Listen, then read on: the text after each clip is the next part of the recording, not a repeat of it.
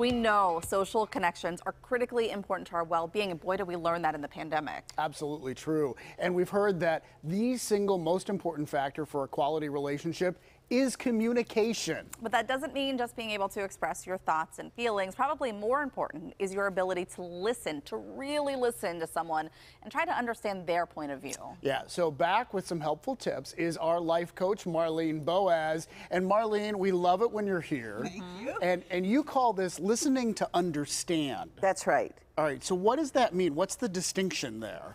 Well, so often we just listen to either affirm our point of view. Yes. Or just to look like we're listening, but we're not really listening. We look like we're engaged, right, but we're really not attentive and really trying to understand the other person's point of view. So you're either listening, you say, with intention, clarity, and curiosity, or with fear, judgment, and assumptions. Well, I like what you just said about sometimes you're listening. People listen to have their own point of view backed up. And if you're not backing up my point of view, I may continue to nod at you, but I've shut off, right? Absolutely. And the problem with speaking and listening is that we can hear and process information probably 2 times quicker than we can speak it. So as the listener, sometimes we have to slow down to really let the person express their ideas. And what do you do? I mean, because I feel like there's been just so much tension. Everything seems to end up in a debate anymore. So what do you do in those situations where you firmly believe your point of view, but you're hearing from somebody else? How do you listen with care and with curiosity while not being judgmental and all of that? So your convictions are your convictions, and of course we can see how strong everybody's convictions are. And we want to just be right.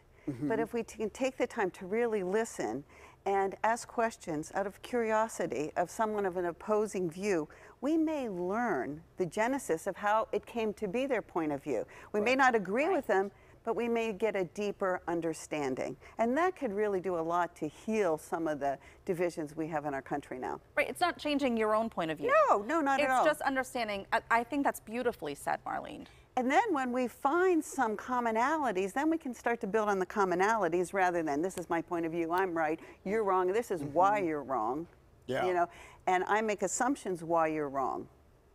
Right. Exactly. No, I mean, if we can understand each other, that's such a step forward. And I find myself right now listening to you far more carefully than I normally do, perhaps, because we're talking about this. Because sometimes I'm formulating the next question. Absolutely. And people do this in conversation, too. Like, you're already moving ahead, almost like thinking, well, what I have to say, what I'm going to do next is more important.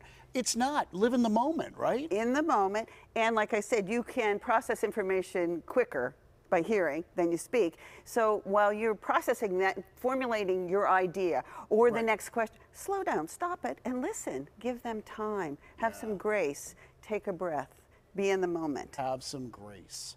So we have talked about this before, that sometimes I feel like my mind is going so fast that I'm making the grocery list right now and thinking about, oh, well, I have all these chores to do later. And I'm also listening to you at the same time. Some people also find themselves daydreaming or drifting off.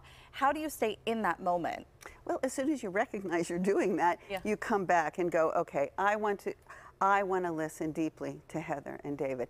I want to look at them, I want to listen, I want to look at their body language and try to focus on it. And it is a skill, so it does take practice and training. But what a difference it would make in relationships, because we all want to be heard. Right. And to be heard, someone has to listen. Yeah.